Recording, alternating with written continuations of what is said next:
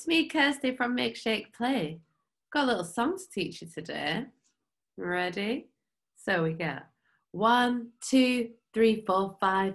Once I caught a fish alive. 6, 7, 8, 9, 10. Then I let it go again. Why did you let it go? Because it bit my finger. So which finger did it bite? This little finger on my right. Ooh, fishy. Fishy. Would you like to know how to make one too? I'm going to show you now.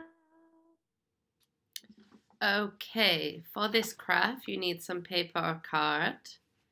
You need something to draw with, something to cut with, and some tape, and maybe you need something to stick as your puppet skewer. So if you've not got a lollipop stick, you could use a pencil or something like that, a bamboo skewer.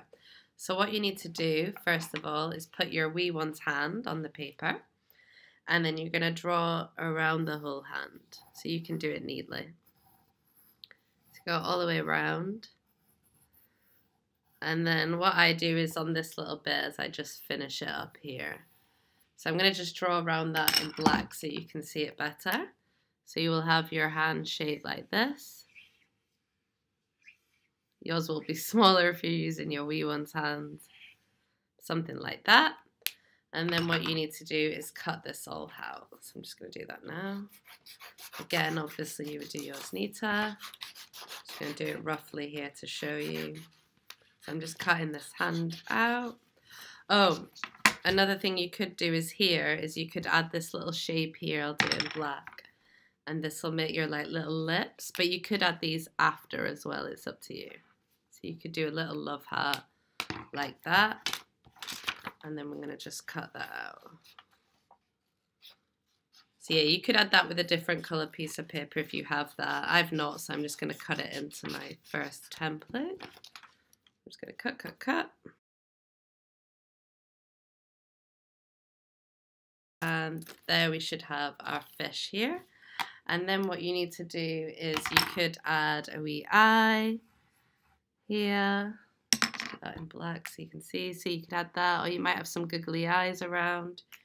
You might want to colour, see here, you might want to colour the lips, different colour, and then you might want to add some pattern.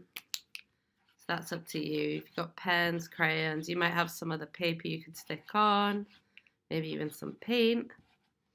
But take your time and make it really jazzy, and then you will have your fish puppet. And then what I did is, yeah, whatever kind of stick you have at home, you can stick on here. I'm just going to use a pencil to show you, but lollipop sticks would be really good. I'll just put a little bit of tape. And there we go. Yay! Ooh, so I hope you enjoyed that fishy craft, and we'll see you next Tuesday for more Milkshake Play!